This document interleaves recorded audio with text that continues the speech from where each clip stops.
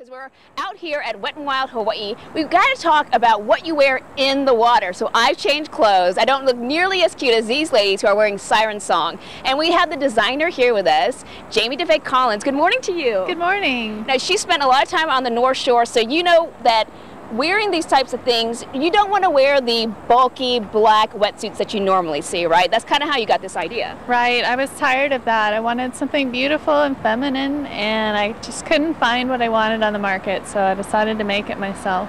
Okay, so these are great for surfing or for snorkeling or for diving even. Pretty much any water sport, wakeboarding, kiteboarding, surfing, you name it. Okay, so she sells them online, so we thought we'd give you guys an idea of what you can expect from her design. So what do we have up first?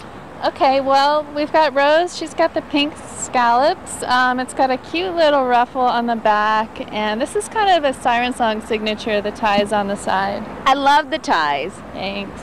And then here we've got, this is the blue and purple chevron, which is, this is one of my most popular ones. People love this.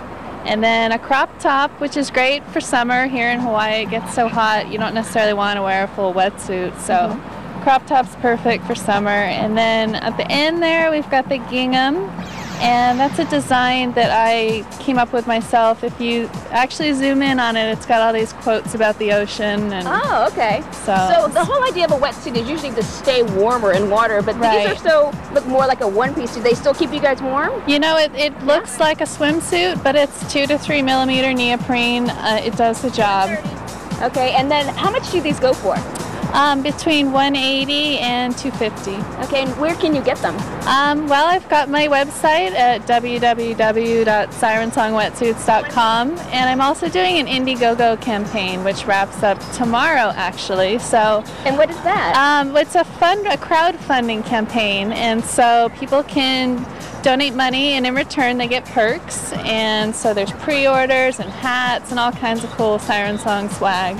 So when you're looking at these, as beautiful as they look, you got to imagine that because they're made of neoprene, they're not the easiest to make or to sew. You had to find certain types of threads, certain types of needles to use, right? Yeah, it was a challenge learning how to do it.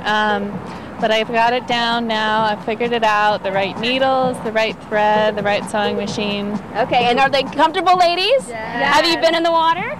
Yes. Okay, well, you guys can check it out yourself. It is called Sirensong. You can find it online. They are the new thing in female wetsuits. So, coming up, we're going to be getting wet and wild on the rides. I've been trying to avoid it all morning, but I think it's my time to go on the Waianae Coaster. Thank you so much for coming in. Thanks for having me on. I really appreciate it. Oh, absolutely. We're going to be right back with more Sunrise on the Road.